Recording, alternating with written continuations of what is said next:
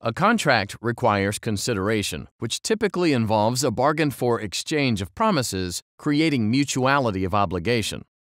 Mutuality of obligation means each party must owe the other a duty to perform.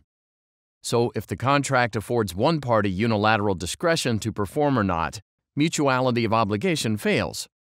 This, in turn, makes the contract void for lack of consideration. In Wood v. Lucy Lady Duff-Gordon, one party sought to enforce a contract, even though the express terms seemed to let him decide whether he wanted to perform or not.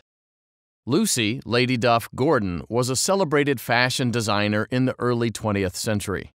She designed her own products, and because her name was highly marketable, other designers clamored for her to endorse their own products. These designs and endorsements were Lucy's sole source of income. Seeking to maximize that income, Lucy hired Otis Wood, a promoter. Wood drafted the governing contract, which both parties signed.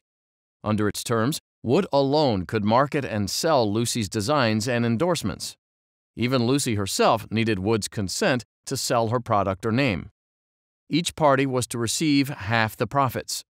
Further, the contract required Wood to account for the revenue monthly and take whatever measures he deemed appropriate to safeguard Lucy's intellectual property rights. Wood formed a corporation to carry out the contract. The way the contract was structured, Wood's obligations took effect only if Wood generated sales revenue. Yet the agreement didn't expressly require that he try to generate sales revenue in the first place. Read literally, the agreement let him sit idle if he wanted, leaving Lucy's brand and livelihood at his mercy.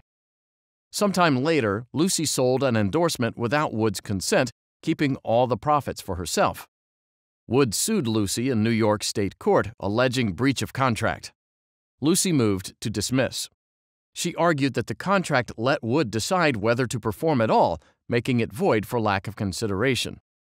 Wood responded that regardless of the contract's express terms, the context implied a promise on his part to make reasonable sales efforts. Thus, consideration existed, and the contract was enforceable. The trial court ruled in Wood's favor, denying Lucy's motion. On appeal, the appellate division reversed, holding the contract void for lack of consideration. Wood appealed that ruling to the New York Court of Appeals, New York's highest court.